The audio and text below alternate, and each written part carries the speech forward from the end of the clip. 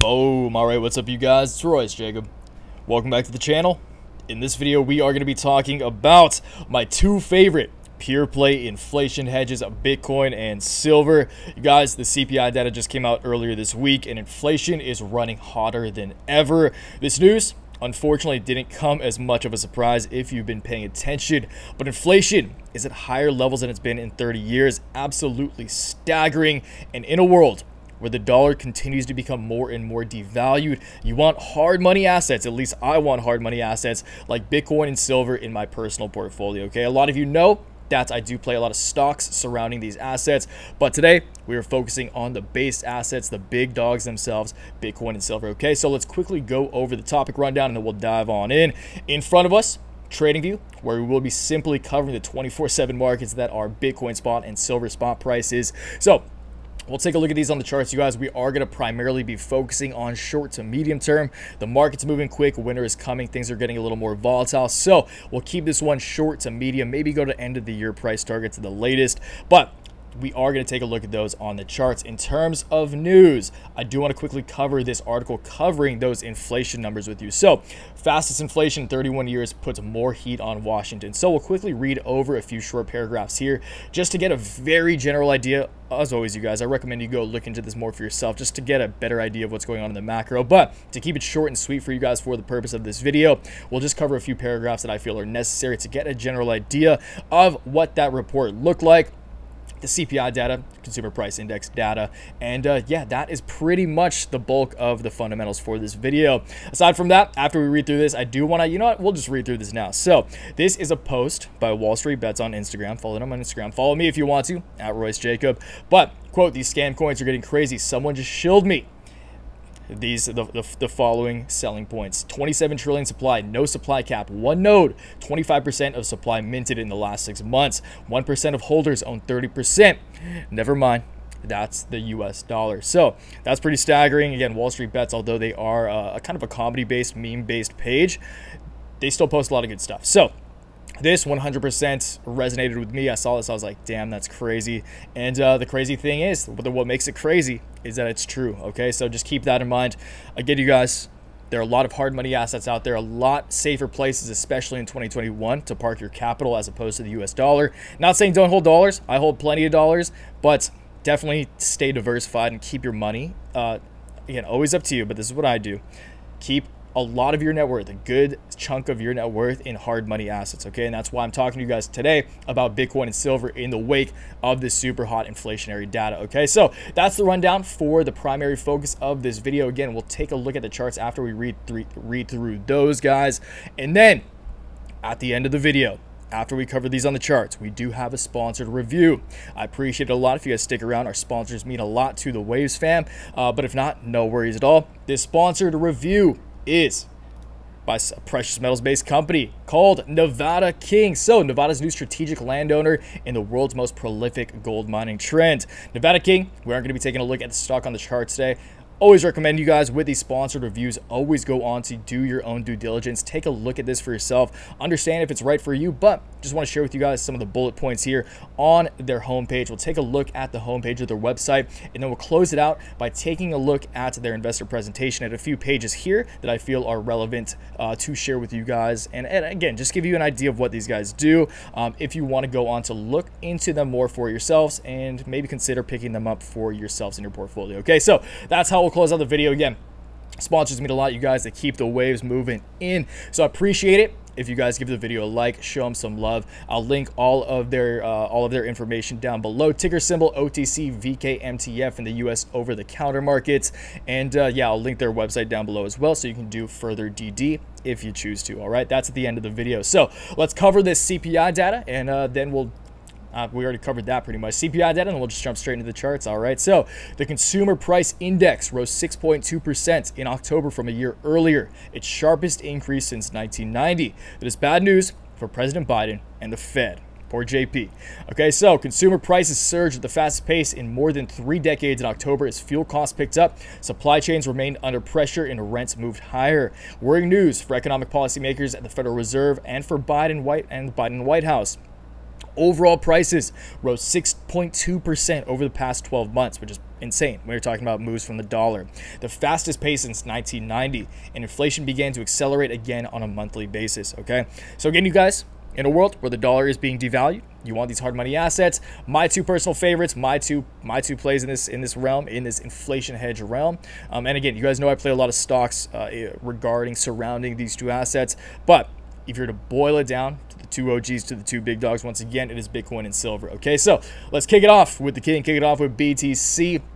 As of right now, you guys know Bitcoin, since reaching its local, I mean, I guess it's all-time high, but recent high as well, at just under $69,000. We saw quite the sell-off over the past few days. Since then, we have been going sideways. This sideways price action worries me a little bit, in the sense that a lot of the time when you see something drop very especially Bitcoin in these hyper growth markets, when you see something drop severely like this, significantly like this, two big old red candles right here, followed by sideways price action, a lot of times that is followed by another brief yet significant move to the downside. So will we see more downside price action? It's very possible. That's why I have this other green, this kind of lower tier green arrow drawn right here.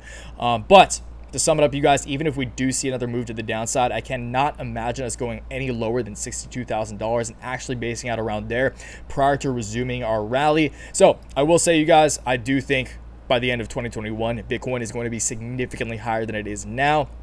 Short term, maybe we see more downside, maybe we don't. Maybe it just seems like there's a lot less selling pressure here and there's a lot more buying pressure here. I imagine on this dip, there are going to be more people that are compelled to buy as opposed to sell. There aren't many sellers in this market, you guys know that. And at the same time, we did retest the previous high on the current uptrend. So this high over here, reversion to the mean that we set at the beginning of this month, we're basing out nicely on that previous high. So I wouldn't be surprised at all if we see a reversal right here, continue the uptrend. But if we do see more downside, technically, as long as we are above $60,000, we're still technically setting in a higher low on this uptrend, and I remain bullish. So when it comes to upside price targets, you guys know I cover these all the time. Just kind of squish those together because it gets a little congested. I do think that if Bitcoin breaks this green line right here, it will have reclaimed this previous ascending channel that I was in for a solid like month or so, month and a half. Broke below that since then, hasn't been floating below that. But if it does break back above this, if it goes on to use this sign line, which is a very long-term line of just trend line in general for Bitcoin, both support and resistance in the past, that would take us December 1st, by the end of this month, which is very optimistic, but hey, it's Bitcoin, whatever, it's always possible. That'll take us to about $90,000, okay? So again, keep in mind, you guys, a lot of my price targets are, almost all my price targets when we're talking charting and technicals, are always based on when my trend lines are struck. So I always encourage you guys, go into the charts for yourself, draw your own trend lines, and just keep an eye on it, okay? Stay on your toes. Again, we're getting into the volatile months, which is very exciting, but you gotta be on it, okay? So that's Bitcoin. Let's move on to good old silver. So silver is in breakout mode. Silver has been performing beautifully over the past week or so. So since we kicked off the month, November 3rd, let's go from silver's low over here to where we're at, to the high we just saw earlier today. That's almost a 10% jump. So this month already, in the past week, silver has seen a 10% move up, which for silver, which for a precious metal, is very, very impressive price action. And even in the wake of, or obviously in the wake of this inflationary data, silver has been holding in strong, and that makes sense because silver has been underperforming a lot of the market for too long, in my opinion. I think silver should be at $50 personally in this world of hyperinflation, of a devaluing dollar. I think silver deserves to at least be at its previous all-time high back in 2011 at about $50. So $50 from 25, obviously a 2x. I think that's very possible over the course of 2022, if I'm being honest. Again, silver has a lot of utility as well on top of being a scarce, precious metal. So that is kind of my macro view on silver. But short term, I'll just talk to you guys about my end of month price target right here. So I think it's very likely, now that silver has reclaimed this previous channel, similar to what we were just talking about with Bitcoin, silver has reclaimed this previous ascending channel right here that I was in from the end of September all the way to November 1st. Again, as we kicked off the month, we broke below it, but since then we've seen a nice 10% rally that we were just taking a look at, broke back into this ascending channel. And again, in this environment of hyperinflation, it only makes sense to me that we make our way up slowly but surely. Actually, this will be pretty quick, like 2 weeks at the time of recording this. If this trend line, if the top line of resistance on this ascending channel, shorter term ascending channel, coincides with this same cyan trend line, similar to Bitcoin, this previous just a significant line of both support and resistance in the past for silver. This would take us November 23rd, November 24th to about $27.78, just about 28 bucks, okay, which from current levels represents another plus 10% of upside. Again, this just happened in a week. If silver does see a nice rally, I wouldn't be surprised at all to see that happen in 10 to 14 days, okay? So very promising price action for silver. Of course, that's good news for silver mining stocks, you guys. That said, that's pretty much the short-term analysis. Again, with silver, price target, if silver really starts ripping, you guys, it only makes sense to me that we go to revisit our all-time highs back at $50. It's crazy that silver is so significantly below its all-time high for just the utility and actual.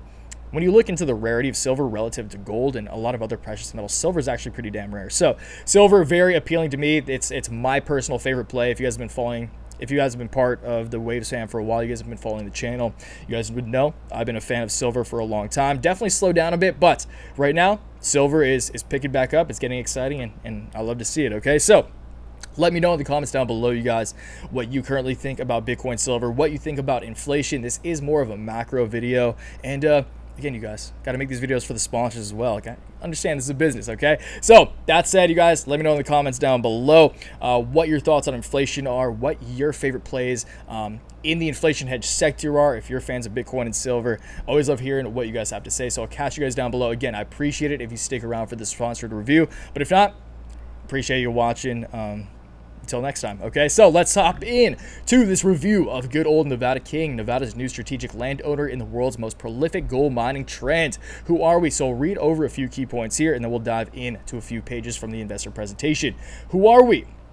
Who we are. A dominant explorer and developer focused exclusively on the Battle Mountain trend, Nevada's most prolific gold mining trend. Nevada's fourth largest active claim holder, with a plan to become Nevada's second largest by 2022. Lastly, a well-capitalized and highly experienced team with the goal to disrupt Nevada exploration. You guys know, always love, like we've covered a lot of these companies in the past. I always prefer companies that are based within the United States, okay? It just makes me feel better about the investment.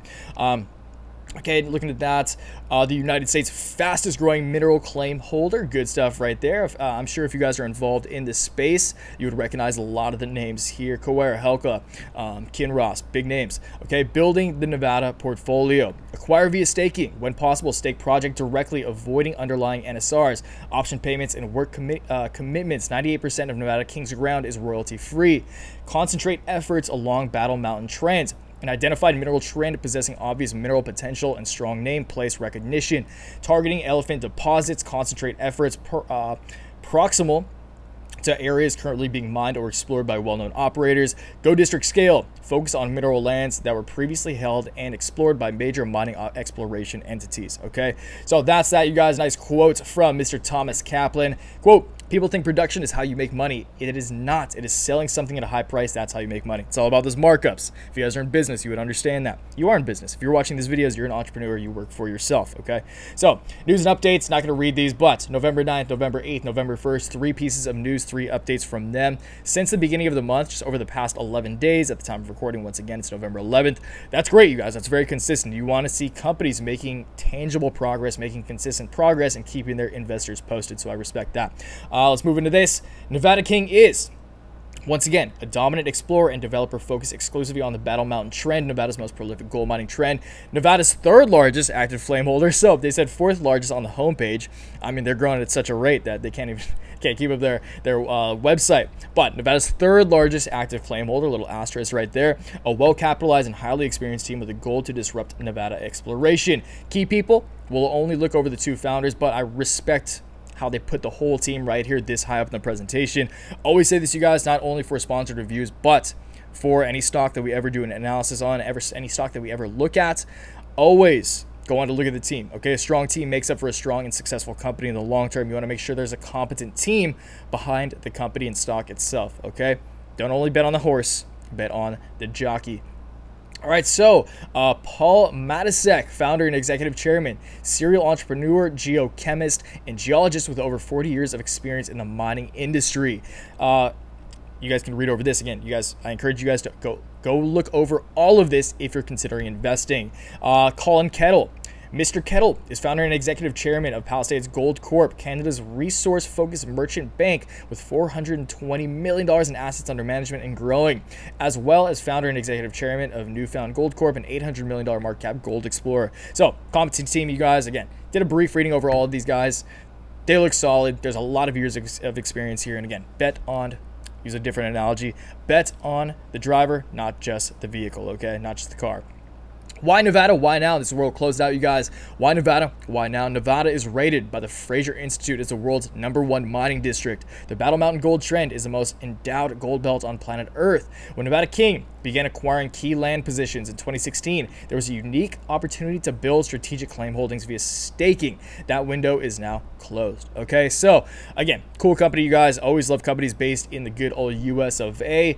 Once again, I will link their website and their ticker symbol down below if you want to check them out for yourself. If you're still watching, I greatly appreciate you. It truly means a lot. Again, let me know in the comments down below what you think of Bitcoin, what you think of silver at this moment in time, and if you guys are loaded up for a world where the dollar continues to deflate, or if you have opposing opinions, let me know down below. Just rationalize your thoughts, okay? So I'll catch you guys next time. Have a great one. Until then, always remember, take action, make waves. Peace.